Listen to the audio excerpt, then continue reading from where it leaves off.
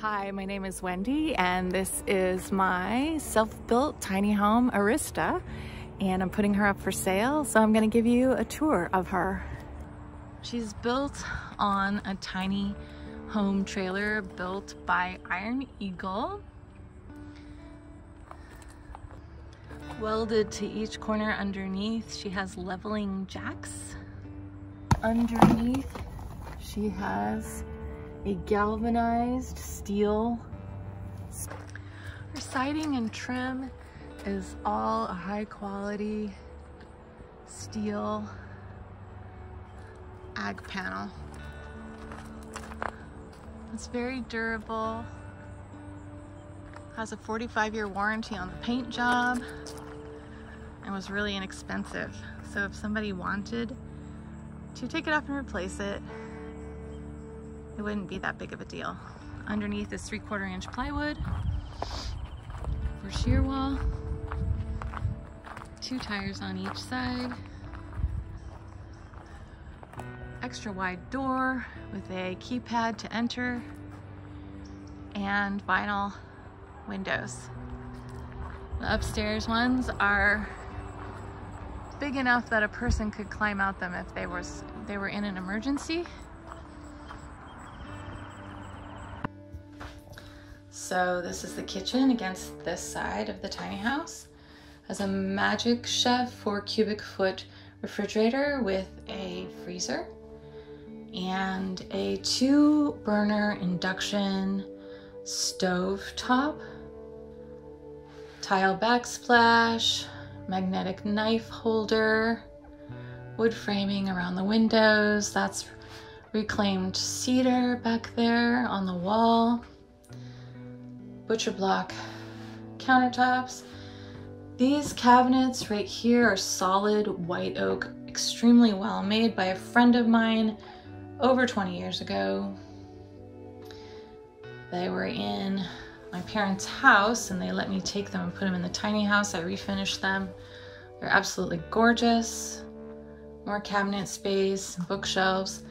This right here is an electric radiant heater. It's super efficient, keeps the space really nice and toasty. This end of the tiny house with the living room in it, on the wall that is blue stained pine paneling. This couch I made, and it pulls out to a queen size bed, which I'll demonstrate.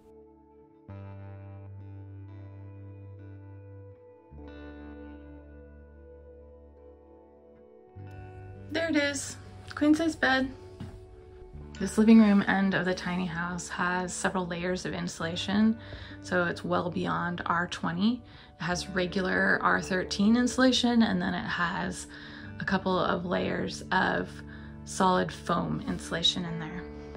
This room over here is the toilet room. I used to have a composting toilet in here. Needs, you know, a toilet, whatever toilet somebody wants to bring that's self-contained. There are lots of different kinds. I'm not going to choose it for someone. My composting toilet was at the end of its life, so I didn't feel like I should pass it on. It has 2 kinds of lighting. So it has battery operated touch LCD lights for being off-grid. This is a coat rack. The coat racks are made from repurposed railroad spikes.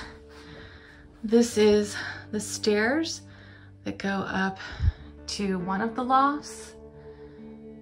Up in that loft there is a brand new, never used, full-sized mattress. You can see it fits up there perfectly with plenty of room for people to sleep. This tiny house can sleep up to 6 people comfortably.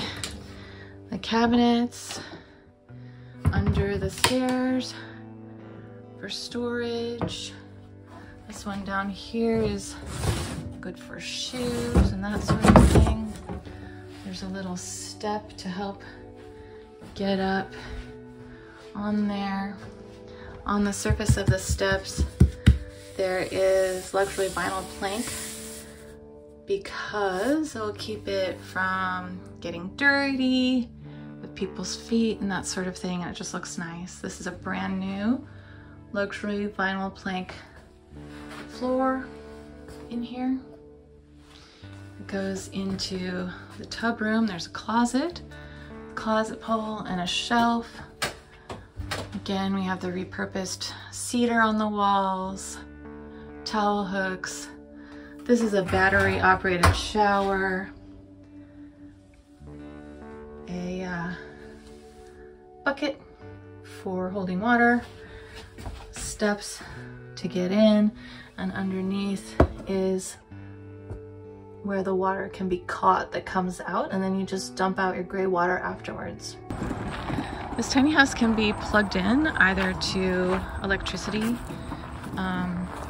at a hookup or at a home, or it can be supported by the Ecoflow generator with solar panels that are included. This is a hand cranked clothes washing machine. And this is an electric clothes spinner that gets out about 75 to 90% of the water in the clothes, so then you can hang them to dry.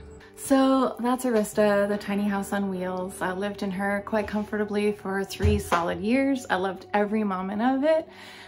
There's such a wonderful, cozy, comfortable feeling in here. There's a sense of peace, calm, simplicity, and adventure about this tiny house.